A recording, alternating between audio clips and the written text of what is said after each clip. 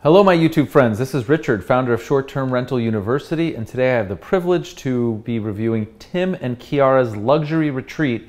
They were kind enough to support us and pay for their Airbnb listing review, and we're going to go ahead and talk to them about what we think they're doing well and what we think they can improve on. As you know, we do it in 6 steps. The first one is the title, then we talk about their photos and the order of those photos, then the thumbnail selection, then we talk about their description, how they copy and market their product, and then finally the reviews and the pricing. So let's go ahead and get into it. The first one is the title. Now, Tim and Kiara, with all due respect, I love your names, but it doesn't do anything for me as it relates to trying to get me to book your place.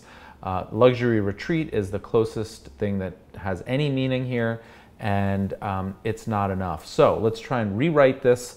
I don't know enough about Edmonton. I haven't really been there. But again, the title and your thumbnail shot are selling the dream.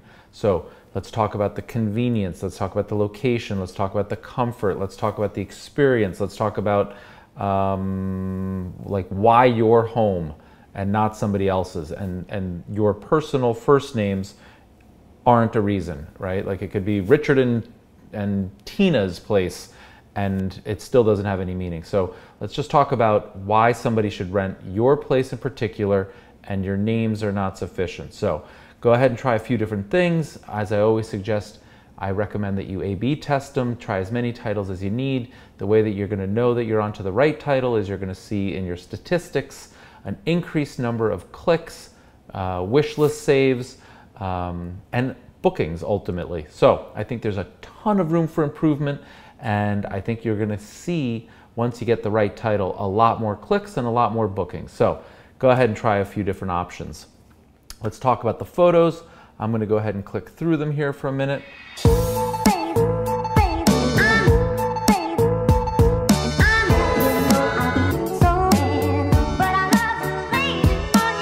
Okay, cool. So I think your photos are actually very nice. I think that the home itself is very nice. I think it photographs very well. There's a few things that I would suggest that would make it a little bit better. And you've probably heard this from me on other reviews also. This Airbnb Superhost, I think it's really innovative. I think it's interesting. I think it's helpful. I think it's misplaced. When we looked at it on both mobile and on the desktop here, it's floating too high and to the right. Let's try and get that into the lower corner here, taking up space on the floor. So let's just go ahead and move that down. I always like to see a home that looks like it's, you know, inviting and engaging and being lived in.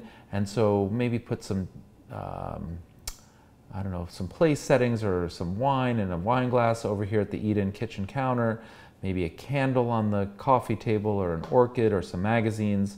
The throws and the pillows here looks a little bit sloppy. Throws are generally folded, so instead of it being laid over like a blanket and you've got one over here, go ahead and fold it nice and neat, and then fluff these pillows and make them upright. And then this back pillow here looks like it's sort of been collapsing. Again, before we take these photos, go ahead and fluff the pillows, get them nice and orderly, get the throws looking right, make sure everything looks great, and then take the photograph. It looks to me like you have the same sort of collage of postcards above the bed and at the foot of the bed, and I think it's bright and it's colorful and it looks nice. I absolutely love the roll of the towels. I think that's great. Again, I think the bed could be made a little bit better. You know, these pillows aren't quite upright, and the closet doors, I think you perhaps have intentionally left it open to show it's a closet, but I'm not sure that it's necessary to do that. This photo here of the bedside table with the wireless charging and USB outlets built in, I think it's a really cool idea, but it looks like a very strange photo. Maybe you could use it by like plugging in your phone and showing it like in action as opposed to talking about it, because realize, even though I stress that it's a great opportunity to use a description down here, very few people actually read it. Again, I really love the towels here. I'm not sure that the postcards of places that you've traveled on both walls, that might be a little overkill, but you know, it's colorful, it's bright, it's exciting, so I'm okay with it. The bathroom looks a little Spartan. I'm not sure what this like shark here is. So I'm not really sure. And when I look at the photos, I'm not sure if this is a shared bathroom or if it's my own private bathroom, but I'd like to see maybe, I don't know, some shampoo over here or something. It looks a candle. It just looks very empty. And then the only thing I do see here is like a shark, which is not exactly what I'm expecting to see in a bathroom. Again, this photo here, I'd like to see a little bit more lived in, and it looks lived in the sense that it's not particularly straight and orderly, and there's this cable over here, and the throws and the pillows aren't lined up. So it looks like somebody's living there, but not in a good way. Like in a, let's just take a snapshot of the living room and put it up. What I'd like to see is everything be really crisp and clean and orderly, and like you set up the room to be photographed. And when I say lived in, you know, go ahead and put these, if these are coasters, put them down, and you can put a glass of wine there, and you can put a candle here, and you can have a orchid or some other small potted plant, and make it seem a little bit more vibrant. I think up here, some sort of art would be good. If you guys are living there and you ever decided to mount the television, that would be a good idea. It's not very expensive these days.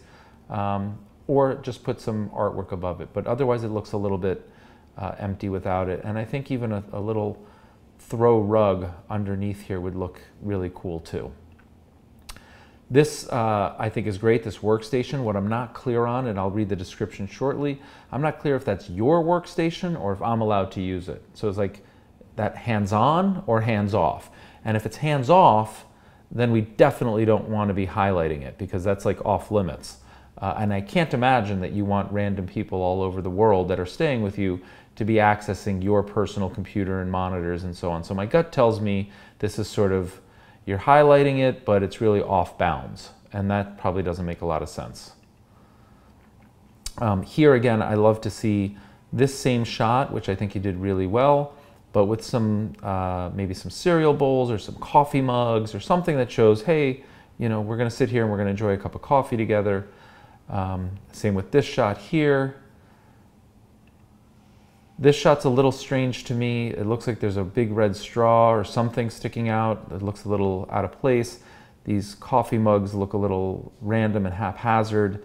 Either remove them or put them upright or turn them upside down or stack them or something, but the way it is right here just looks a little strange.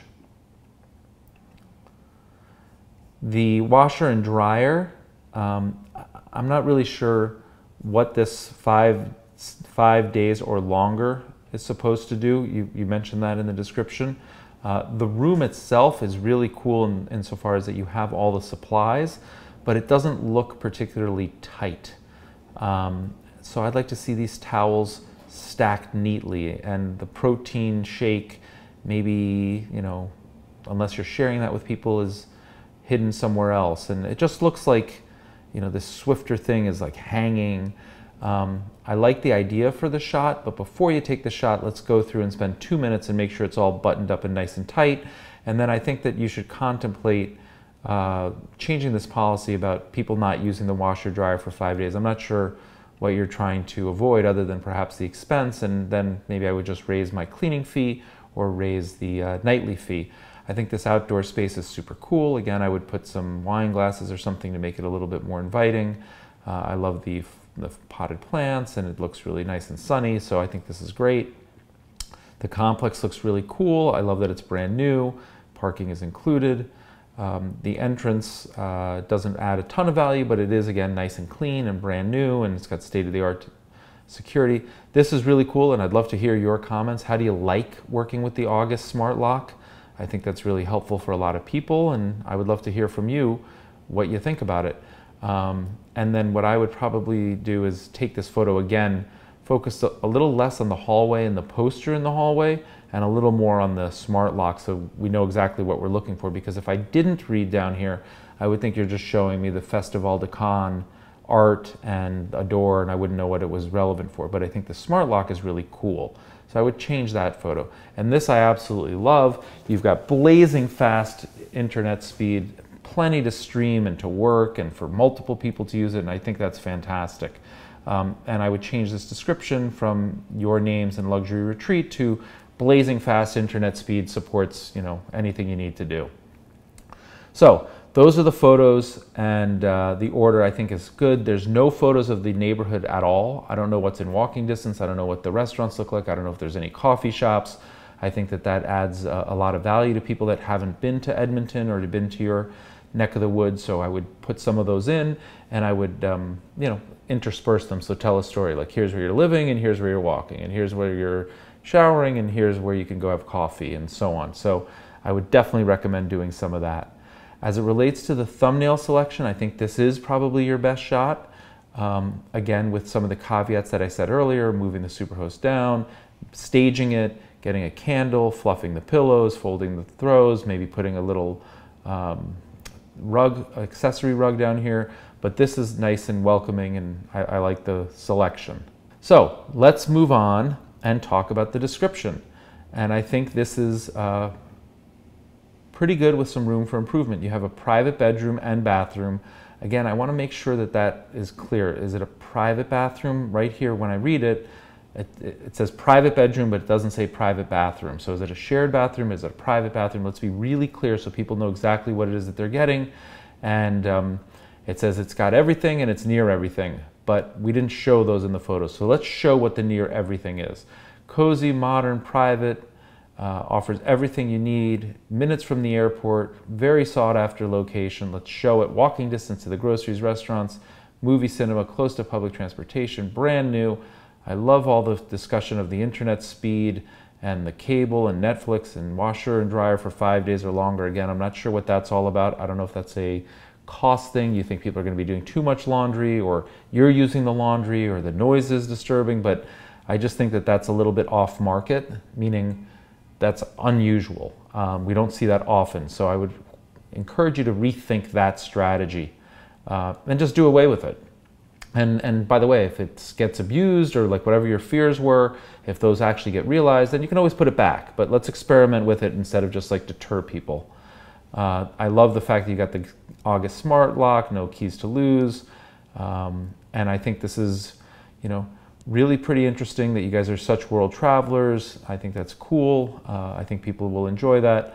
And that you're generally home in the evening and on some weekends. But I think that, you know, I saw somewhere here earlier about have to be respectful of this when it comes to noise late at night. And I think you want to clarify that a little bit. Like, your late at night might be early for someone else, or vice versa. So, you know, let's be helpful here. We go to sleep at 11 o'clock at night. We'd appreciate it if you wouldn't watch television, or you watch television on your iPad, you know, stream to it. Let's just be really clear so that there's no awkward situation with people in your home. I mean, you're living there and you don't want anybody to feel awkward, and you yourself don't want to be awkward. So let's clean that up a little bit, and that'll take care of it. Other than that, I think the description is pretty self-evident. I think if you gave it a little bit more color as to what is walking distance, you say great restaurants and grocery stores, just elaborate a little bit. There's a fresh bakery, there's a coffee place, there's a restaurant that serves pizza, I don't know, whatever it is. The general statement is good, but being a little more specific is even better. So since you're trying to market your property, get people to stay with you, you know, believe it or not, somebody may stay with you because they can walk to the Italian restaurant and they don't have to get in their car. You don't know. So just try and be as helpful as possible, and realize that what you take for granted, since you know the neighborhood and what you mean by that, somebody booking this online has no idea, and they don't even have the address, so they can't even Google it. So just try and be a little bit more thorough. So let's go on to the reviews, and you've got 9 5-star reviews, which is fabulous. 5 stars on everything, and people had a great stay. You're a great place, best yet, above and beyond, very well equipped. They were quiet as possible if I were sleeping at odd times during the day, which was awesome. Fantastic hosts. I mean, it's clear that you guys are really doing everything right. And I love the way that you respond to all of the guests. I think that's the best practice, so keep doing that. And I think people seem to be absolutely loving what it is that you're doing. It looks like you just got started. The reviews basically start in 2017 in August, and you know, I would say that that's fantastic. Now, as it relates to the pricing, I think you probably have room to go up in price. $32 per night seems a little bit low relative to some of the competition, but you would know better than I. I think your cleaning fee is very low. It's almost like don't bother charging it. And then your extra people seems a little high. I charge $10 per person, so 16 seems high. I charge anywhere from 200 to 300 per clean. Granted, that's a whole home, but I think a cleaning fee of $25, $50 isn't going to deter anyone. Charles, how much do you charge? I charge 40. $40, and that's for a shared room. Small. A small, yeah, small, not much cleaning. He charges 40. So I think you can charge more than $16 for cleaning and compensate you for your time. I'm not a huge fan of weekly discounts. I'm even less of a fan of monthly discounts. If you're in the short-term rental space, then you shouldn't be thinking about monthly rentals. You should be charging a high enough price that if you don't have 100% occupancy, you're okay with it because you're still doing better over the course of a year or many years. So I'm not a big proponent of the monthly discount. I think your security deposit is probably fair. And when I take a look at your calendar, it looks like you don't have any bookings at all. Which surprises me. The entire month of November is wide open, December and January.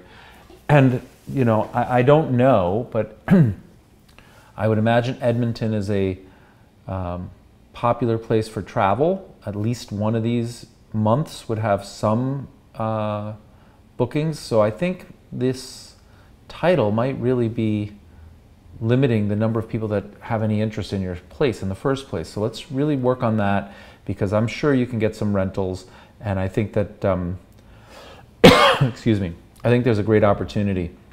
Now, I do like this special since you do have wide open availability. You're taking a 10% off for the next 5 days, November 5th through the 10th. I think that's really smart and entrepreneurial. So go ahead and you know, experiment with that, and hopefully you get those bookings. So overall, Tim and Kiara, I like what you're doing. You're doing it well. People seem to like what it is that you're doing. This is probably the slow season, so maybe we have to play with our pricing a little bit. I don't know if you're using dynamic pricing or not. Doesn't look like it. Maybe a little bit. Yeah. Anyway, experiment with the title. I think that'll help a lot. Take a few of the photos again.